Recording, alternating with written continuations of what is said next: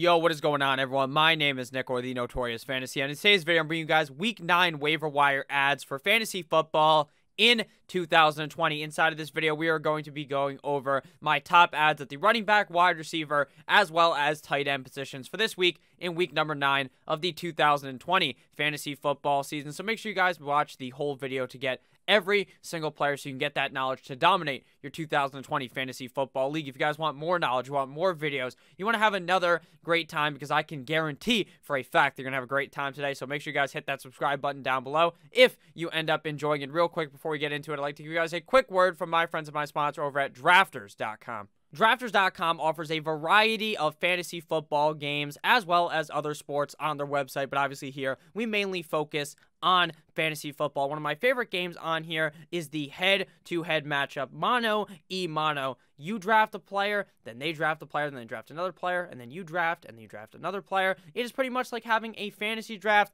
That's exactly what it is, but it's one-on-one. They also offer 3-person drafts, 6-person drafts, 10-person drafts, as well as a rank 'em game on Drafters.com. So if you guys would like to use promo code Notorious when you go ahead and deposit some money on the website, you get a 50% deposit bonus up to $100 and a 10 times rollover on that bonus to withdraw it. So make sure that you guys check out Drafters.com. You can even add me as a friend on there, Notorious FNTSY, and we can play some games this week. Drafters.com, code Notorious at checkout.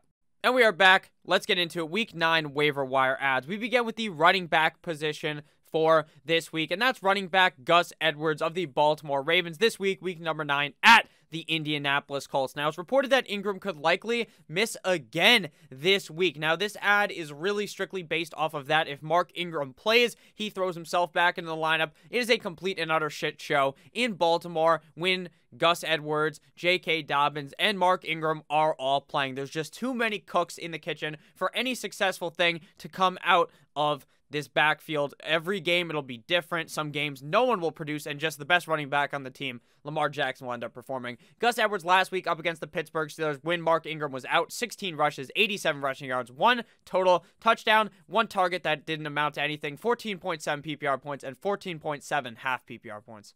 Plain and simple, this guy looks excellent, and having a running back on the Baltimore Ravens when he is potentially the starter on the week is amazing because of how good the offensive line is and how good the scheme is for the Baltimore Ravens to get the ball onto the ground and out of Lamar Jackson's hand, considering this guy is just a pick machine as of recently. So I think Gus Edwards plays good this week up against the Indianapolis Colts as long as Mark Ingram ends up missing this one, even though the Indianapolis Colts defense is pretty solid up against the run. Next guy here, the other running back in the same game for the same team. Just kidding. Dobbins, J.K. Dobbins, running back of the Baltimore Ravens, week 9 again, up against the Indianapolis Colts because the Baltimore Ravens play the Colts. Ingram likely could miss again. That's the report we'll see today on Tuesday. I'll report down below in the comments if it seems like, oh, Mark Ingram's definitely going to play. Then you scratch these guys and you go with the next couple of guys that I'm going to be talking about. Week 8 versus the Pittsburgh Steelers. Just like with Gus Edwards, very productive. 15 rushes, 113 rushing yards, 1 reception on 2 targets for 8 receiving yards, 13.1 PPR points, and 12.6 half PPR points. Now, Gus Edwards did end up outscoring J.K. Dobbins, but that does not deflate J.K. Dobbins' value like a football in Indianapolis if you're a Patriot. So, both of these guys are definitely worthy of adding this week as long as Mr. Big Trust, woo, Mark Ingram does not end up showing up to town and fucking your day up. So let's hope, let's not actually hope because I never hope for injury, but in the case, if Ingram misses, these two guys are the key ads of this week for some big success in week number 9. Next running backs to talk about. Guess what? We got the 2 running backs of the Indianapolis Colts week 9 playing up against the Baltimore Ravens. Now, Taylor is dealing with a little bit of an ankle injury. In air quotes, a little bit. What does that mean? What does that mean? They tell us at the end of the game that he was banged up. He never left the game. So I don't know. Did he come into the week with the injury? Did it happen during the game? Who knows? Wilkins outsnapped Jonathan Taylor 39-26. So Wilkins was very, very involved in this game. Wilkins up against the Detroit Lions last week. 20 rushes for 98 rushing yards, 1 touchdown, 1 reception on 1 target, 24 receiving yards, 20.3 PPR points, and 19.8 half PPR points. So he's worthy of an ad even if Jonathan Taylor is healthy next week. But I assume when you have a little bit of an ankle injury and for some reason you're not playing a majority of the snaps on the team, that you were drafted to be the #1 guy for when Marlon Mack is fucking gone, I would expect that Jordan Wilkins still sees a heavy dosage of carries this week up against the Baltimore Ravens, regardless of if Taylor is good to go or not. Next guy here, we got a running back in the exact same game, Nyheim Hines, running back of the Indianapolis Colts, Week 9 versus the Baltimore Ravens. Now, Hines was nowhere near as involved as Wilkins was in this game, and Nyheim Hines kind of feels like that player where it's fool me once, shame on you. Fool me twice, can't get fooled again. Fool me 3 times, fuck me in the ass, because that's what it feels like Nyheim Hines is going to do. He fooled us week 1 with a little bit of trickery. He did his best Houdini impression, and he played amazing week 1. And then after that was a complete and utter dumpster fire. Everyone paid up so much money. Nyheim Hines is going to be amazing. This, that, the other thing. Nyheim Hines is running back too. This, that, all of it. And he was not that. But last week, he looked very good. So I'm not trying not to get fooled again, as they would say in that saying. But I think he may be worth it again. Now, I do like Wilkins a lot more, but I like Nyheim Hines' celebration more. I don't know if you guys saw him score those 2 tutties. The man did a cartwheel into a backflip, and I'm going to be honest with you, I don't know why these players do those crazy-ass celebrations. Like, is it really worth trying to potentially get hurt doing this sick-ass celebration? But I respect it. It almost makes me want to add Nyheim Hines more. If you're in a point-per-celebration league, I like Hines a little bit better. Week 8 at the Detroit Lions, he saw much less carries, but scored more points due to having more touchdowns, which resulted in 21.2 PPR points as well as 19.7 half PPR points. So Nyheim Hines had quite the day, to say the least. Both of these running backs did an Eiffel Tower on that Detroit Lions defense, pumping it till they absolutely ejaculated all over that Detroit Lions defense. They had them looking like Mia Malkova back there as the defense. So I really like Nyheim Hines as well this week. Not ultra concerned with Taylor being super healthy, because when you get a little bit of an ankle injury, now I expect Jonathan Taylor to finish the season strong, and I don't expect Jonathan Taylor to have been a bust this season, because I think he's going to start picking it up, but it is definitely worthy of an ad, especially if you're the Jonathan Taylor owner. Next running back here, and final running back is actually, just kidding, there's one more after this. Damien Harris, running back of the New England Deflatriots, going up against the New York Football Jets this week in Gotham. Damien Harris is going to run a absolute fucking train on the New York Football Giants this week, or New York Football Jets this week, and there is no doubt about it. The Jets defense sucks cock. Damien Harris has been blowing the back out of defenses 2 weeks in a row. James White seems to be the cuck in the corner, watching as Damien Harris pounds the defense to death. Week 8 at the Buffalo Bills, 16 rushes, 102 yards, and 1 total tuggy for 16.2 PPR points as well as half PPR points. The only worry, obviously, about Damien Harris is that this guy gets 0 use in the receiving game. They don't even look for it, but they do like to run the ball a lot in New England, and running with Damien Harris has been proved to be very, very productive for the team, so I expect him to get a heavy dosage of work here up against one of the worst defenses in the NFL and one of the worst teams in the NFL. Not one of the worst team in the NFL in the New York Football Jets. So final running back here is Phillip Lindsay, running back of the Denver Broncos. Week 9, going up against the Denver Broncos, but I'm not too sure that's possible. But it is somewhat realistic, because this man is fighting tooth and nail every week to get touches when he's 90 times better than fucking Melvin Gordon, and they just don't give it to him. This week going up against the actual Atlanta Falcons, one of the worst defenses in the NFL. Week 8 versus the Los Angeles Chargers. Probably would have, the Clippers might have had a better chance if Kawhi fucking suited up on defense, because the defense keeps choking on some fat hog late in the game for the LA Chargers. 6 rushes for Mr. Lindsay in this one for 83 rushing yards. This guy, he gashed open the defense of the Chargers like his name was O.J. Simpson. 1 touchdown, 1 reception on 3 targets, 3 receiving yards, 15.6 PPR points, and 15.1 half PPR points in this game. So Phillip Lindsay, while he isn't the guaranteed starter, he's playing better than Gordon when he's healthy. You cannot go. That goes without saying. He looks so much better than Melvin Gordon. Passes the eye test. Passes the nerd test as well, which is when you look at the fucking stats, because you're a fucking nerd, and you look at the stats. He also looks better on paper. So, if something was to happen to Melvin Gordon, if the team realizes that Phillip Lindsay's better, which they should, then Lindsay will definitely be worthy of an ad. He's definitely worthy of a stash for this week. Now, onto the wide receiver part of the video. So if you guys have ended up enjoying thus far, we're about 9-ish minutes in, please make sure to hit that subscribe button down below.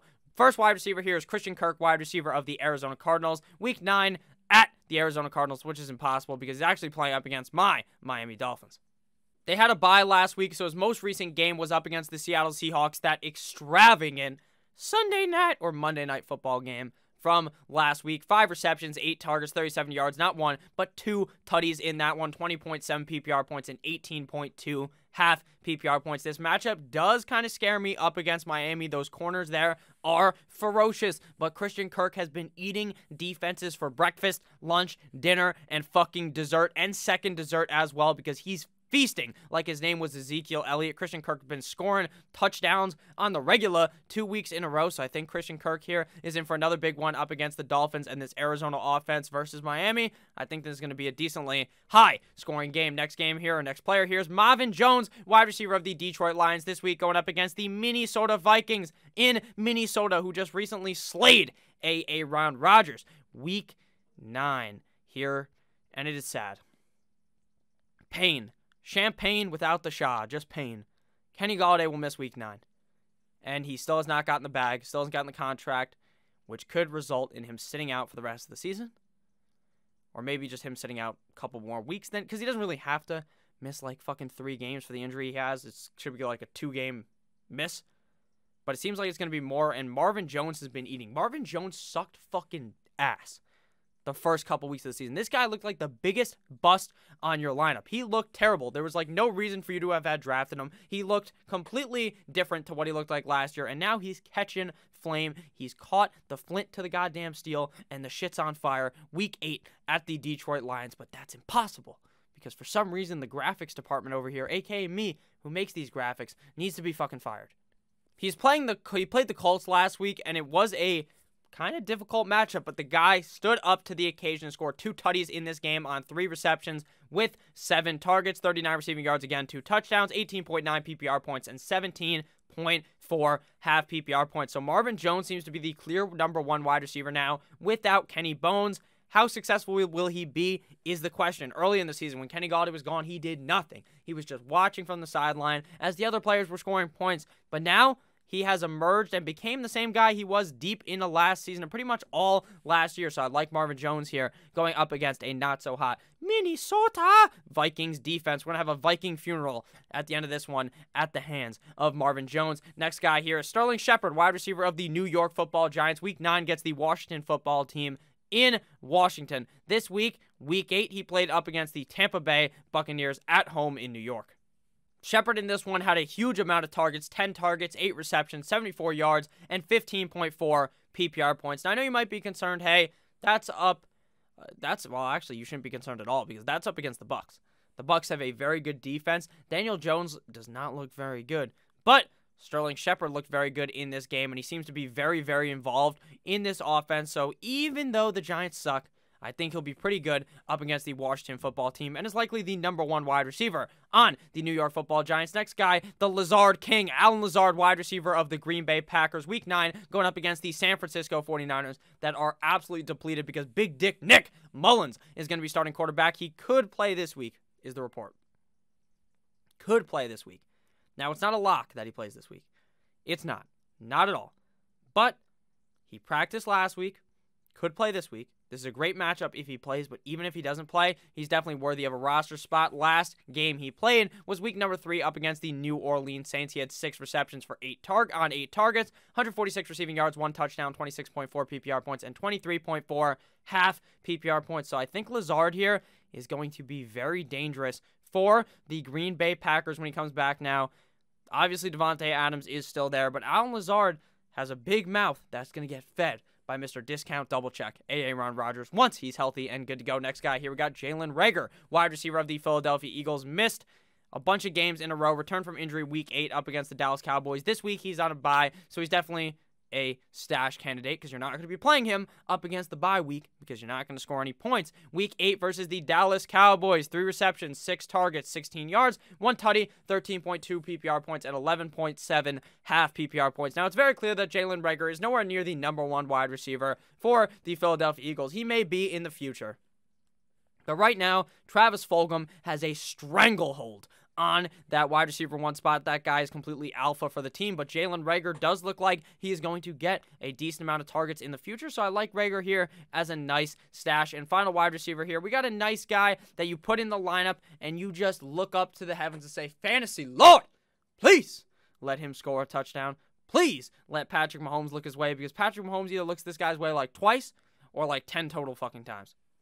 This week, Mr. McColl gets the Carolina Panthers, who actually looked pretty all right on defense last week, but lost to the choke artists, the Atlanta Falcons. Mecole Hardman, week 8 at the New York Football Jets. 7 receptions, 9 targets, 96 receiving yards, 1 touchdown, 22.6 PPR points, and 19.1 half PPR points. Would I be confident starting Mecole Hardman? Fuck no. But if you have the cojones to do it, if you got the balls to do it, then do it.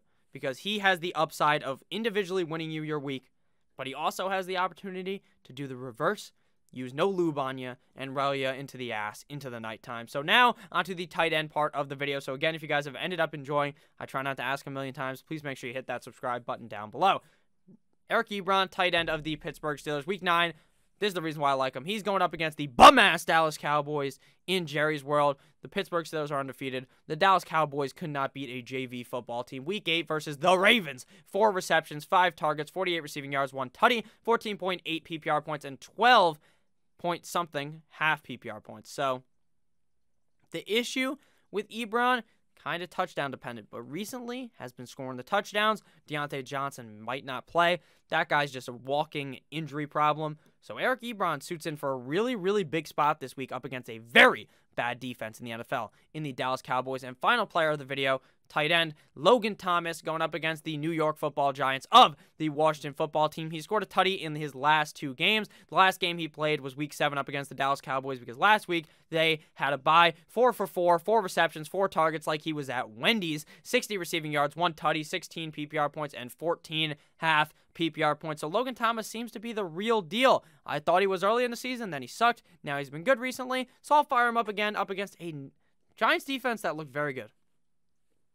I'm going to be honest, they look very good this week, but that's probably just because Tom Brady goes into mental warfare up against himself, firing back and forth with his own fucking brain when he has to play up against the New York Football Giants, because we all know how it went in the Super Bowl the last 2 times they played. So thank you guys all for watching. Make sure that if you did end up enjoying, again, please make sure to hit that subscribe button down below. Check out drafters.com, code Notorious at checkout. I love each and every single one of you beautiful bastards, and I can't wait to see you guys later with another banger of a video. As always, have a great rest of your guys' day. Stay safe. Good boy.